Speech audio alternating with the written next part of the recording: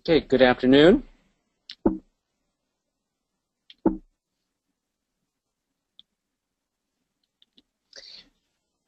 My name is Albert Huang. I'm Associate Professor of Medicine, and I've been an investigator on the NSHAP team since Wave 2. And I'm part of an overall multidisciplinary team, which will be reflected by the other speakers with different backgrounds and scientific backgrounds.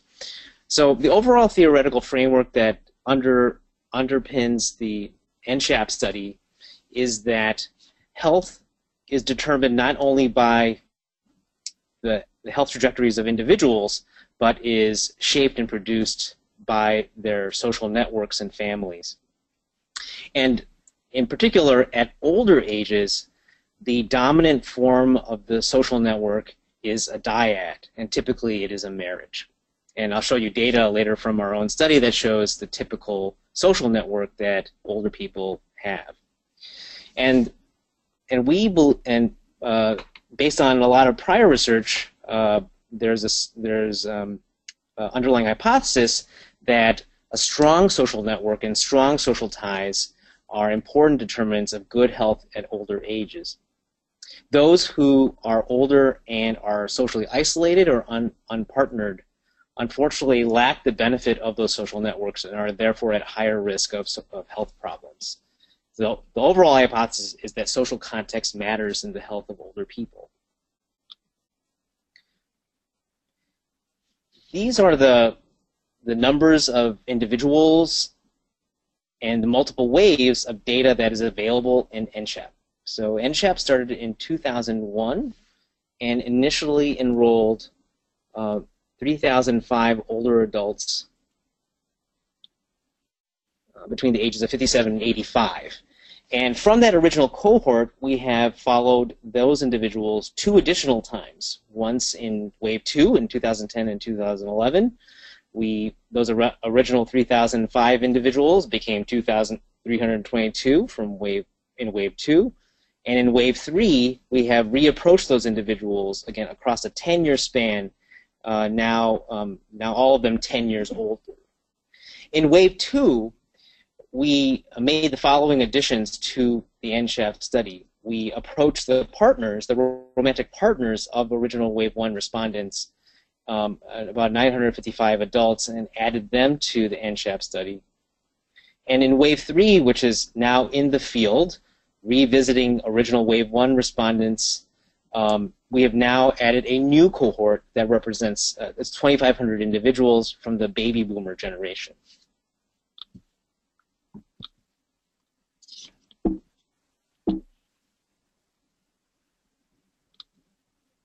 The data collection for NSHAP comes from multiple forms. We conduct basically a 2-hour in-home interview. We conduct a computer-assisted questionnaire and also collect biomeasure data in the home. We leave patient and subjects with a paper and pencil questionnaire, a leave-behind questionnaire, with additional questions for them to fill out. And in Wave 2 and Wave 3, we introduced a actigraphy sub-study that collects data on their physical activity and motion for 3 to 4 days.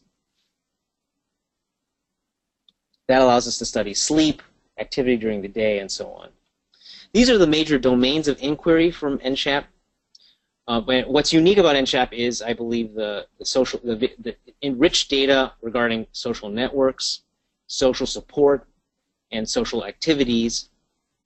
NSHAP also, from its origins in Wave 1, has always had also a special focus on sexuality, which is also unique.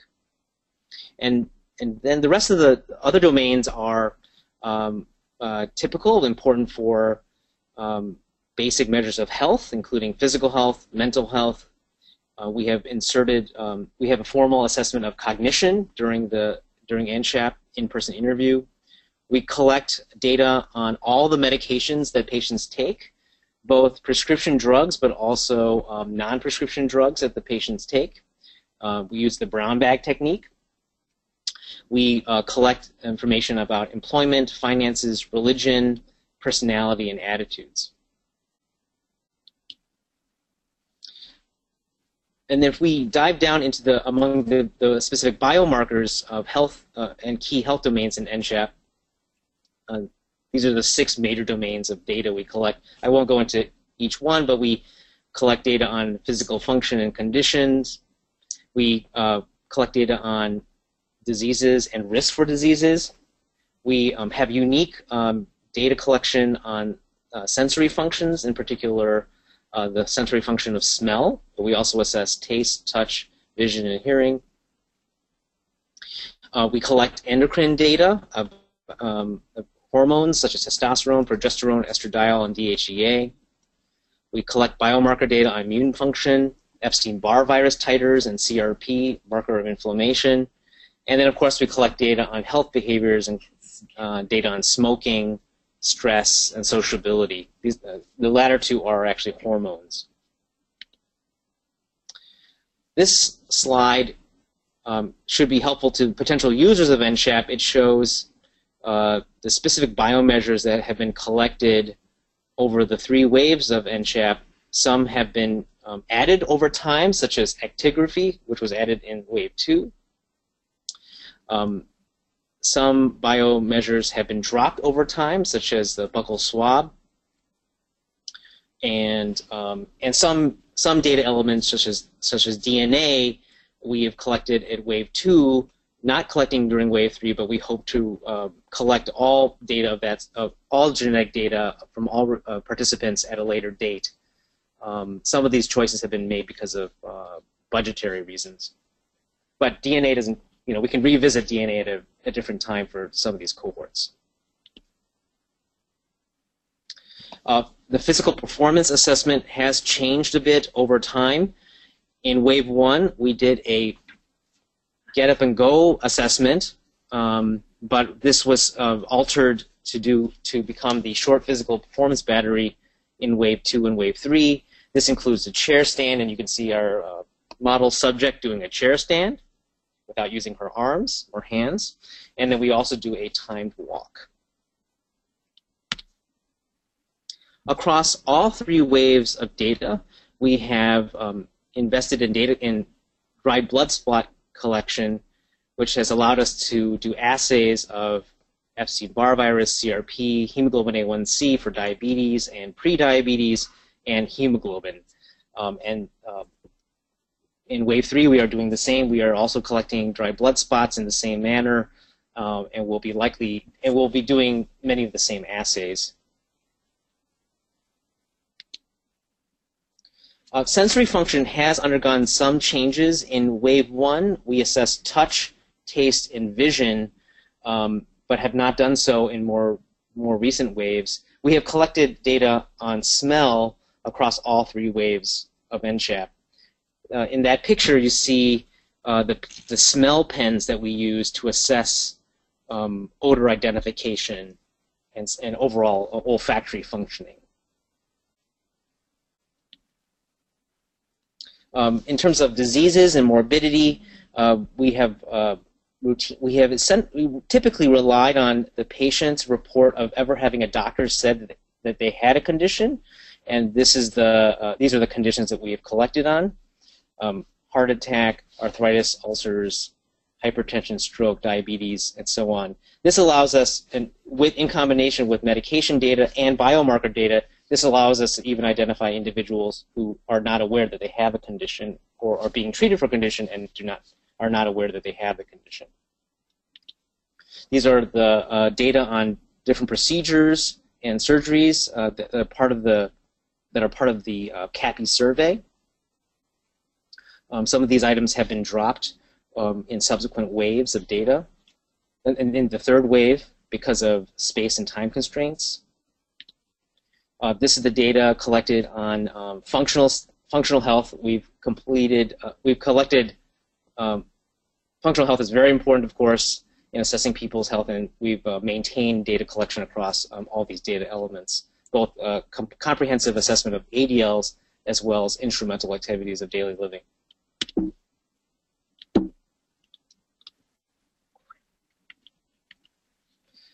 This is how the data can be accessed through NACDA and within ICPSR. data users must submit a data use agreement. They must have a copy of an IRB approval from your home institution, and you must have a data protection plan. But access to NSHAP should be fairly easy for all of you. So in summary, the NSHAP includes data from computer-assisted survey, in-home survey, paper and pencil questionnaires, and biomarkers. We have a high overall response rate with consistent participation across demographic characteristics.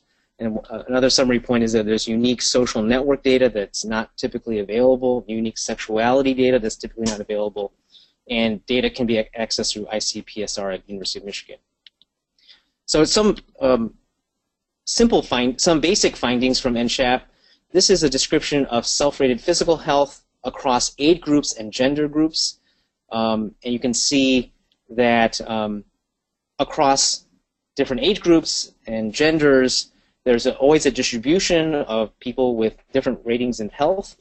Age itself does not determine that you will have good or poor health. And the other elements I want to share with you are just a description of what we know about the social networks of our subjects. So one thing we know is that there's a distribution of the social network size. This is a distribution of social network size in wave 1, ranging from 0 to 5. So with people with networks of 5 individuals having the highest prevalence. And that's the overall social network. And then the household size, the most typical household was a dyad, typically a couple. As people grew, the association between age and the size of the social network, as people get older, their social network declines in size, and that's shown in this graphic. This is the prevalence of sexual partnerships over the lifetime of individuals by different age groups. And you can see that typically people had at least one sexual partner of the opposite sex in their life, but there are a reasonable minority of individuals with same-sex partnerships, and it varies by somewhat by age group. The probability of a romantic partnership is partially also related to health. And in this graphic, the mustard yellow is actually men, and the red lines are women, and the solid line is for men and women with very good health. And basically, the healthier you are, the more likely you are to have maintain a romantic relationship. But for women, it really declines dramatically as they get older, even when they maintain good health. And the probability of sex in the last 12 months sort of mirrors the prior graphic. As people get older, the probability of sex declines. Men appear to have more sexual activity than women, which is partly related to the lack of partners shown, romantic partnerships shown here in the prior slide. So the study has, from its very beginnings, challenged assumptions about aging and sexuality. You know, we've always assumed, many people have assumed that as people get older, there is no sexual activity. Well, that's just not true based on NSHAP. And this is just a cartoon making that point. What do you think about this study that says senior citizens are having sex 2 or 3 times a month, and the man says that's all? But there is sexual dysfunction within the group, and we've captured this. That's captured in this slide. We always think, you know, because of heavy promotion of Viagra, it's not surprising the relatively high rates of erectile dysfunction among men. But there are many other sexual dysfunctions, including vaginal lubrication problems for women. Actually, there's also an interesting, sizable problem with inability to climax that we've observed in this general population, but particularly in people with diabetes. For those of you who are physicians or interested in sexual dysfunction, there's a lot more to dive into in this data set. So with that, I will pass it on to Martha McClintock, Professor of Biopsychology. Right, Professor of Biopsychology at the University of Chicago, and I head the biomeasure group along with Dr. Wong, who just spoke to you. I'm going to focus on just a particular story, which we thought was really interesting for you, and that is to focus on olfactory dysfunction and the data we have collected that shows that loss of smell predicts mortality 5 years later. So I will step you through how we came to that. First is the just nomenclature. Presbyosmia is the name of the condition for an olfactory decline, typically with aging. So it's not a sudden loss of olfaction, but a decline.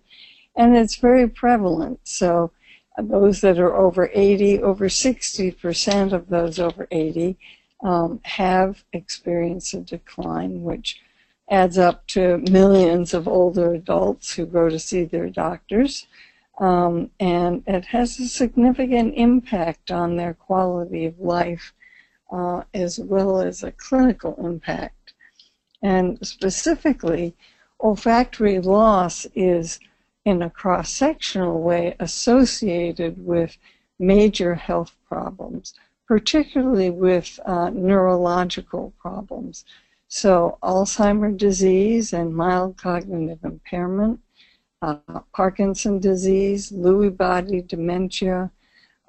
In general, it's a marker for neurodegeneration and future cognitive decline. And then on autopsy, you can see evidence of brain pathology, so that we knew going into this that there was this association.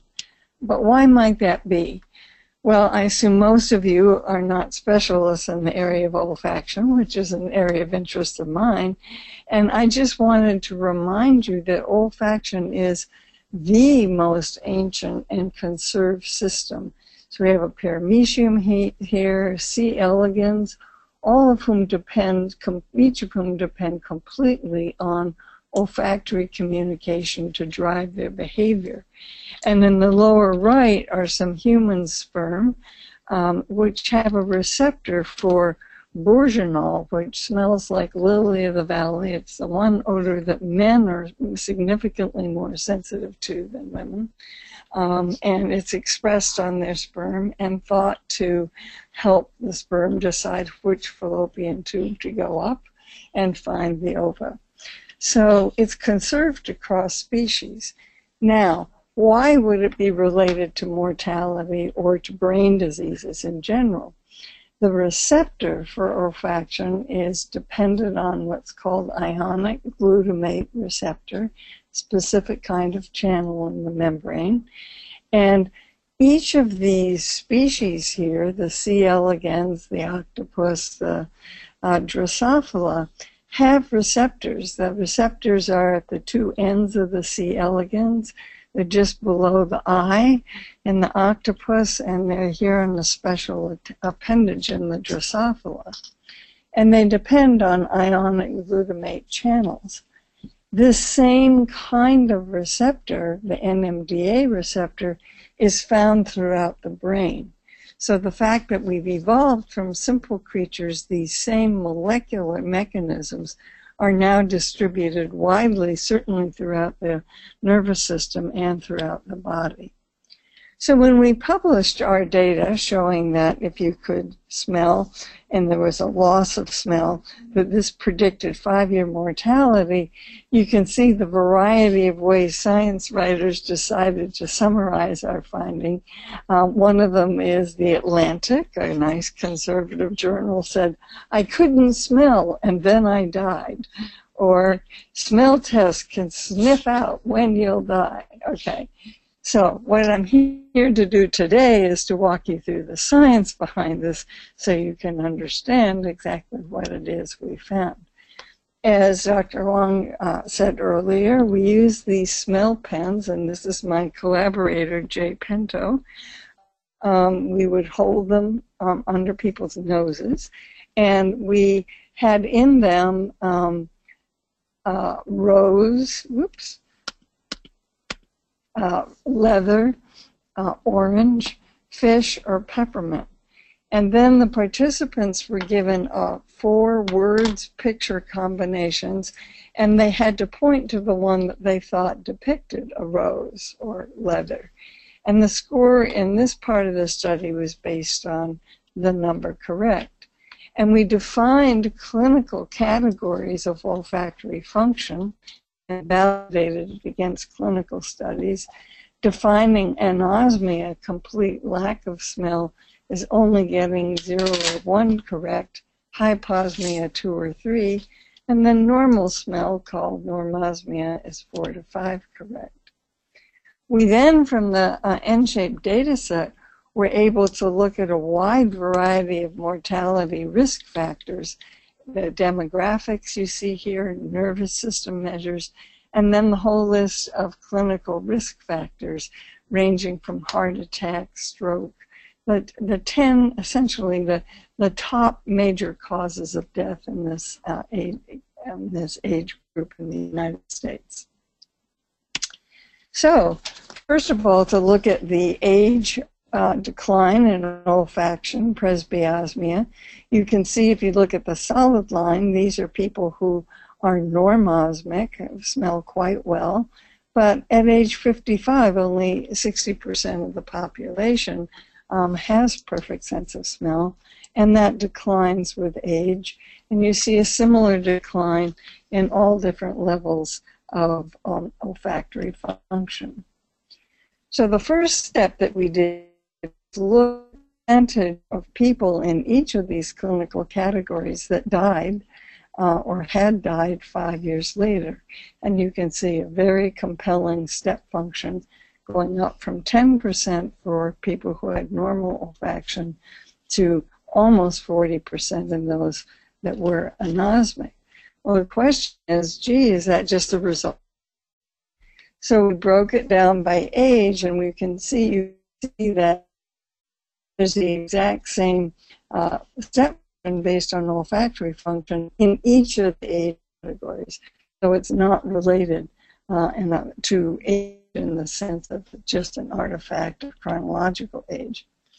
But here we now started building larger models, and you can see that in this model, which would fit on the slide for you, you can see that being anosmic was a threefold, an odds ratio of 3 for risk of death 5 years later. Being hyposmic in the middle was 1.5.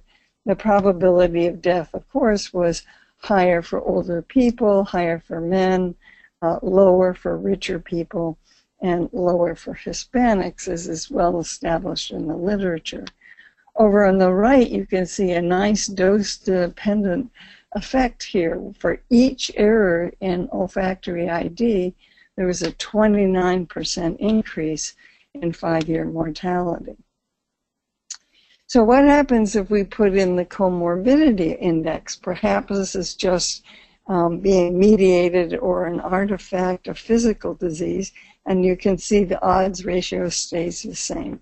We also tested nutrition, frailty, cognition, mental health, health behaviors. None of these things explained it. We then wanted to compare the effect of, or the risk of being anosmic or hyposmic against the risk of being diagnosed with the major causes of death.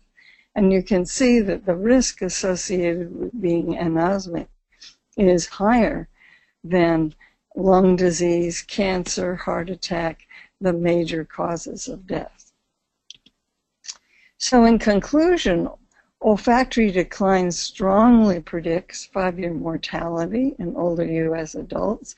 It is not explained by known risk factors for mortality, that is, being in poor physical health, having a lot of comorbid diseases, having bad health behaviors, drinking, smoking.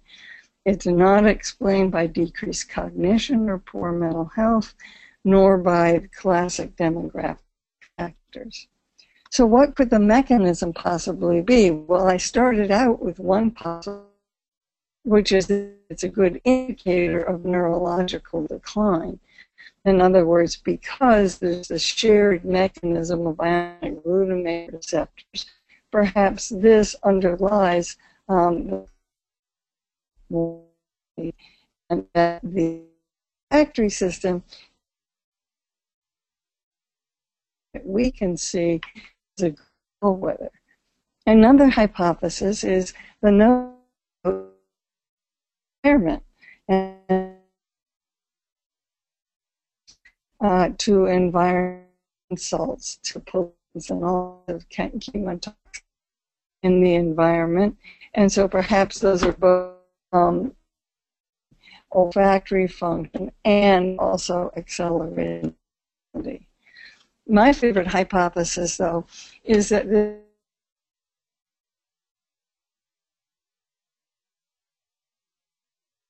and that is just a second here. We're going to. Is it okay now? Yes, it's fine now. Okay. So, is there a point I should back up to? Do you know when you lost me? Well, I'll just carry on. So, my favorite is the stem cell idea. Now, the olfactory system, because it's exposed to environmental disruptors and insult, has evolved the ability to constantly regenerate. So there are many stem cells in the system that allow cellular repair, DNA repair, and repair of the system. And stem cells are also important for repair and maintenance throughout the body. So the idea is that olfactory decline is really the canary in the coal mine of human health. That is, it's a marker for global physiological decline, and it's as strong or stronger than any other health or demographic predictor of health. It really provides new prognostic information that puts patients in a very different life expectancy category and therefore has potential translational applications. It's a 3-minute test. It's cheap. It's easily administered while people are waiting to see their doctors, and it can identify clinic patients with a higher risk of death and therefore can help prioritize their therapies.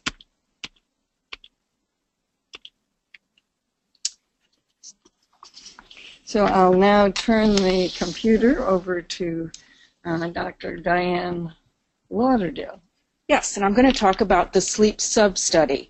What you've heard up to this point has focused on data that were collected generally for the entire study, although some of the biomeasures were modularized in prior waves. The sleep study, though, is not part of the core study. It's something we added in wave 2 and have continued in wave 3.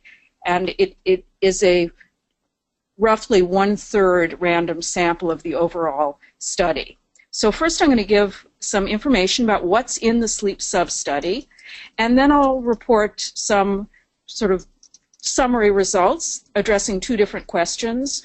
One is whether people's reports of insomnia symptoms are actually correlated with sleep features that would seem to be related to the same kind of sleep problem, and the other is whether these reports of insomnia symptoms or whether the actigraph sleep features are more strongly related to different facets of health among older adults. So the sleep and activity sub-study, we started in wave 2. Wave 2, as you have heard, included all of the wave 1 participants who were still alive or able to be interviewed, willing to be interviewed. There was a very high return rate, and their co-resident spouses or other romantic partners. 1/3 of them were asked to participate in the activity and sleep sub-study, and about 80% consented to be in the study. The sleep sub-study then took place after the in-home interview. People were mailed a packet who had agreed, and the packet included an actigraph, which I'll talk more about, instructions for using the actigraph, a little booklet with some extra sleep and activity questions, and a prepaid return mailer. They were instructed to wear the actigraph for 72 hours. Altogether, we received back data from 727 individuals with complete actigraphy data and in our target age range. And I mention that because some of the spouses were younger and a few older than the target age range, and I'm not going to be reporting data from those. Actigraphy is a non-invasive method of monitoring rest and activity.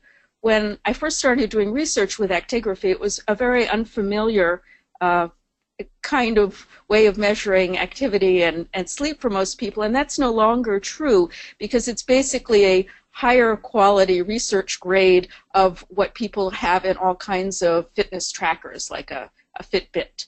But the data that we get are more detailed and less processed. So what it does is it records the number and intensity of movements per epoch, and you can set the epoch in the instrument we had. We set it for a short interval of 15 seconds. And the data can be used to distinguish sleep from wake. And here throughout this talk I'm going to focus on sleep, but there also is data from when people are awake that tell you something about their activity during the day. It's not a simple approach to measuring sleep and wake. It's not that people are still completely when they're asleep. It has to do with establishing a pattern of activity in the focal epoch and in the surrounding epochs. We know from looking at people who wear an actigraph for multiple nights that their first night is no different from subsequent nights, and that tells us that wearing the actigraph doesn't actually interfere with how people sleep, so there's no first night effect. The model that we had available to us was this one that's pictured in the lower right. It's an ActiWatch spectrum model. They were loaned to us from Philips Respironics, the manufacturer, through their grant review process. The models themselves are actually, the research grade models are quite expensive, and we were fortunate to have this opportunity because otherwise this would have been exceptionally expensive to have several hundred devices, which was necessary because the data collection was going on at the same time all across the country. We used the data from the actigraph to estimate a number of summary sleep features, and the data I'm going to be showing you are all the average across all nights. So it gives you the actual clock time when somebody begins their sleep on their main sleep period, at night usually, and when they last wake up in the morning. It calculates the number of epochs across that interval that are actually considered to be sleep. It calculates something that's called WASO, or minutes awake, during the main sleep period. And then it calculates an index of how fragmented that sleep is, which adds together the percent of the minutes during the sleep interval when people are moving around, and then the percent of the immobile periods that are less than a minute long. And also we get the time that it takes people to fall asleep. And we get that because this particular model that we have had a little button, which was an event marker, and we asked people to press it when they start trying to fall asleep and when they wake up in the morning. It doesn't start or stop the recording, but it gives a little timestamp on the data. And I'm going to show you what the data look like. So this is described as typical actigraph, but it is anything but typical. This is frankly the best sleeping person in all of NSHAP. And what I mean by that is that they have a very solid period of sleep. It's the same every night. They remembered to push their event marker, which is indicated by that little diamond and in the top left and right corners of each of the blue intervals, every single night. And they sleep pretty well. So what you see here are a number of different features. The black lines, which go epoch by epoch across the 72 hours, tell you how many activity counts there are in that epoch. So the more active ones are the taller black lines. The yellow lines are this model had a light monitor, and that shows you the amount of light that it's recording at each epoch. And you see that this person does a great job of sleeping in a really dark room, but you can tell on the second night that the light starts to increase slowly as before they get out of bed, and you can infer that that's actually the sun rising, and they did not have the shades down quite as completely blocking the light on that second night. The blue interval is what the software is indicating as the sleep interval. The little red dots at the bottom indicate epochs that are not considered sleep because of the movement pattern. And so this sort of shows you the kind of data and how we're able to add up the minutes awake, or WASO, during the sleep period, the total amount of sleep time, using the event marker, how long it took people to fall asleep. So those are, and then this measure of the mobility over the interval, the fragmentation. Here's some summary data from that for our target age group. The total sleep time averaged about 7¼ hours. The minutes that they were awake during their sleep interval averaged about 40 minutes. The fragmentation index averaged 15, and it took people on average just about a half an hour to fall asleep after they pressed the event marker. Now, some of the questions that we had in the booklet. We asked survey questions that have been asked in many, many surveys of older adults that we're going to refer to variously as sleep problems or insomnia symptoms, and they key into the cardinal symptoms of insomnia that a physician making a diagnosis would be listening for. And these include: how often do you have trouble falling asleep? How often do you have trouble with waking up during the night? How often do you have trouble waking up too early and not being able to fall back asleep? And how often do you feel really rested when you wake up in the morning? And these data, as I said, have been collected in a lot of studies of older adults. For example, the EPC, the Established Populations for Epidemiologic Studies of the Elderly, found that about half the population of those over 65 reported a problem with at least one of these, and that they were all associated with all kinds of other health problems. Much more recently, the multi-ethnic study of atherosclerosis, or MESA, has similarly found that combining them to actually try to approximate what a physician diagnosis of insomnia would be, found that about a quarter of the population had insomnia. So our first question, looking at these data, was whether people's reports of these insomnia symptoms were correlated with the features of actigraphy that they logically seemed like they would be correlated with. Specifically, did people who reported feeling more rested in the morning, did they actually get more sleep? Was their sleep better quality, which we operationalize as less fragmented? Did people who say they had trouble falling asleep have longer sleep latency? Did people who reported they had trouble with waking up during the night have more WASO, or the minutes awake during the sleep interval? And did people who said they wake up too early actually wake up earlier, as we judge by clock time? What we found was a little bit surprising. We found a lot of significant associations, but they're not the obvious ones. First of all, that question about do you usually feel rested in the morning, that was not associated with any actigraphy features at all. The question about did you have trouble falling asleep was associated with, it was not associated with actually longer latency, which it seemed like it would be, but it was associated with more minutes awake during the night, and people woke up later who said they had trouble falling asleep. The people who said they woke up during the night did in fact have more WASO, which is exactly what you would think. But actually they had shorter latency, that is, they fell asleep more easily, and ended up unexpectedly having more total sleep time. And finally, the people who woke up too early by self-report did in fact wake up earlier. But they also went to bed earlier, had shorter latency, and had no difference in total sleep time. So it seems to mostly be an indicator of circadian phase shift, which you get with aging and not actually getting less sleep. We also added these up to make a summary scale, and that summary scale was associated with more WASO, but also with longer total sleep time, which is again not what one would expect logically. So in summary on this first question, people who reported more sleep problems, we saw many significant associations between the sleep problems and the actigraph sleep features, but mostly they're not the expected ones. And so somehow those questions are tapping into something we're measuring with actigraphy, but it's not exactly obvious what it is. The question remaining is, are these sleep problem reports or the actigraph sleep features more closely related to physical and mental health at older ages? And that's what I'm going to present next, some preliminary data about that. And I'm going to focus on total sleep time, WASO, and fragmentation for the actigraph data. And I'm going to focus on the summary measure of insomnia symptoms for our measure of self-reported sleep problems.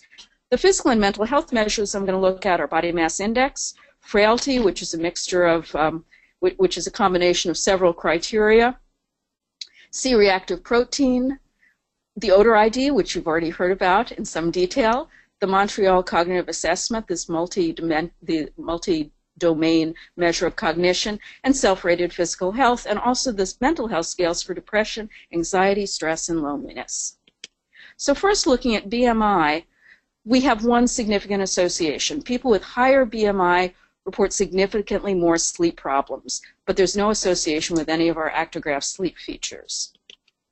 The frailty index, which includes both self-report and the measured physical function measures, which Albert described, we find associations with both the self-reported insomnia symptoms, but also with WASO and fragmentation. So it's associated with both people's reporting problems are more likely to report frailty and have frailty problems, and also less sleep consolidation is associated with more frailty.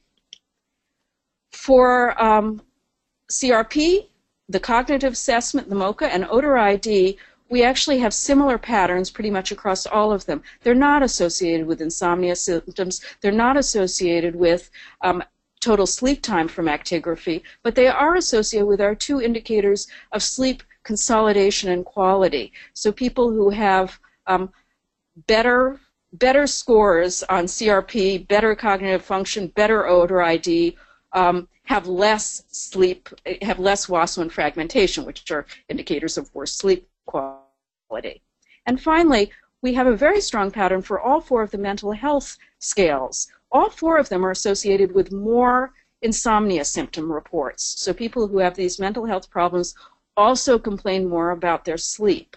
We see associations also, though, with worse sleep quality, with WASO and fragmentation. So they also have more of this sleep disruption. So to summarize here, and here I've just picked up fragmentation as sort of, as you saw, fragmentation and WASO tended to march together in their associations. So for ease of presentation, we just have two here. And there's some interesting patterns. Most strikingly, we have some very strong associations between the self-reported insomnia symptoms and body mass index, physical frailty, and all four of the mental health scales.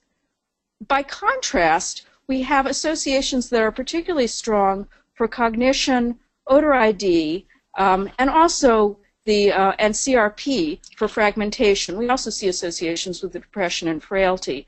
But if one were to try to sort of generalize across these, it would be fair to say that the self-reported insomnia symptoms are strongly related to physical health and mental health conditions that people are aware of. And the fragmentation, by contrast, has associations that we don't see with insomnia, but for conditions that people are not aware of, the C-reactive protein, the MoCA, and the odor ID.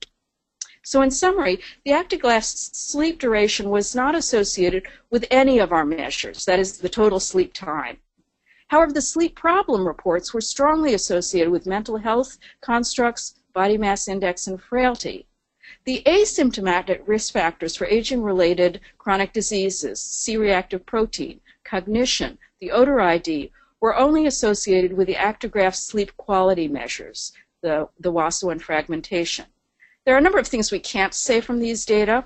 We don't know whether the mental health and sleep problem connection reflects sleep characteristics that are unmeasured by actigraphy or really have to do with sleep perception and not the actual measured sleep features. And finally, we have no idea from these data yet of what the causal direction is, whether the physical health conditions, mental health conditions are leading to the sleep problems or vice versa. The sleep data has been collected, however, in wave 3, so we will have longitudinal data as we move forward. The sleep study had a number of colleagues, and I particularly want to point to Phil Shum, who played a very important role in collecting the data and building the database for the sleep data.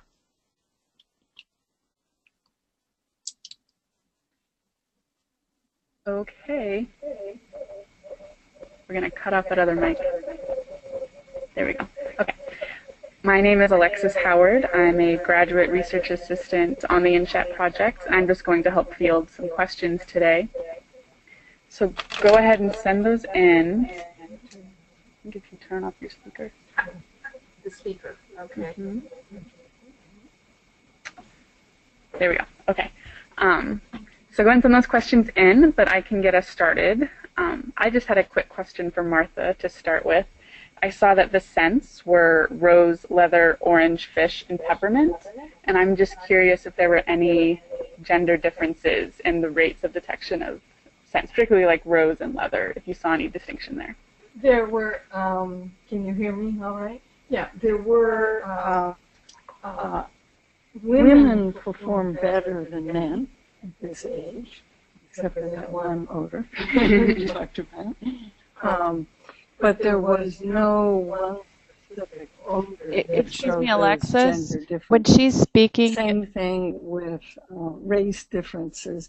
We pick those particular scents because they are pretty universal and recognized in terms of being able to put a word to it or recognize a picture. That's a really good question.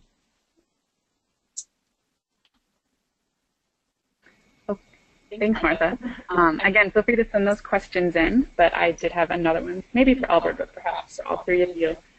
This is about the social network size and measurements. So I saw that social network size both decreases, well, there's two parts to this question, I suppose. So the first is how you measure your social network size, and the second is whether it's an actual artifact of aging in your training networks, or if you think it's a cohort effect, if that makes sense. So the social network, can you hear me? Yeah, is your microphone muted? Okay. No, it's on. It's on. So the social network is collected during the CAPI survey, and it's a roster approach. So the individual reports who's in your social network, and they name individuals, and so that's how the size of the network is determined. If I can add to that as a psychologist, social network is a sociological term, and sociologists know what it means. But I would call it number of close friends, right, because it's to list the people with whom you can talk to about your emotions or money or a variety of things. So I think it's important for those who don't know this term to realize that it's not the size of everyone you know, but it really are the size of the people with whom you can discuss difficult topics. Right. And you asked whether or not this was actually aging or a cohort effect. We'll find that out in wave 3. Right. Whether it's a cohort effect. Right. Because we'll be able to see whether baby correct. boomers have a larger set of people that they are comfortable talking about private matters with, right, compared to the great generation we've been that's studying. That's a great point. So when we're talking about cohort differences, we're talking about the decades you were born. Do people have different social networks and ties just because of the era you were born in? But there's also simultaneously there's undoubtedly an aging effect. The findings related to women have a lot to do with the death of husbands over time and not replacing the husband over time. And network size decreases because as you grow older, your friends that you knew and grew up with have died and passed on. It's also worth noting that there are actually a number of pretty basic questions that this unusual combination of data will allow investigators to explore, and which have not yet been addressed. So to some extent we can't thoroughly answer your question, and these data are available to explore more features of the network and its determinants of age and cohort. Wonderful, thanks. We had a question come in wondering if, this is for Diane, wondering if dyads did an activity study together. Oh yes, this is a great question. So we do have a couple of hundred couples, so 400 individuals where we have sleep data and for both of them. However, they were not collected at the same time. NORC was concerned that people might confuse their instruments and we might get the wrong person's data. So we sent them out one at a time. So you can't actually, it would be extremely useful to be able to like literally look and say, person A seems to have gotten out of bed and turned on the light. What happened to person B's sleep? Did it get fragmented then? And we can't answer that. We just can answer questions about the summary features or their average bedtime. And we've done some exploratory work with that. Great. Yes. So perhaps just to round things out, maybe for all three of you, just very generally what you see. Hang on, we got one more come in. Okay, so we have a question about actually taking naps in the actigraphy study. This person would like to know if daytime naps are common in this group, and if there's a question on the survey about self-reporting naps and length of sleep. There is. So the sleep booklet that went out in the sleep sub-study had a question about, had several questions about naps and whether people took a nap each of the days that we have the activity and sleep data, and about how long it was. And then you can also, it's a little difficult with event markers to be absolutely sure when you're seeing a nap or not, but it's something that someone could explore to figure out whether you can figure out whether people are actually falling asleep or just lying down at that point. I've done some preliminary analyses, and basically, in this age group at least, we're not seeing naps as a trade-off where people who sleep less nap more. In fact, it's basically someone who's sleepy sleeps more, and they do so both in the naps and at nighttime. And taking naps seems to be a predictor of poorer health. Wonderful. So just to round things out, again, where I was going before, to all three of you, what you think the strengths are of NSHAP compared to other big social surveys that look at aging and/or health measures. What makes NSHAP unique?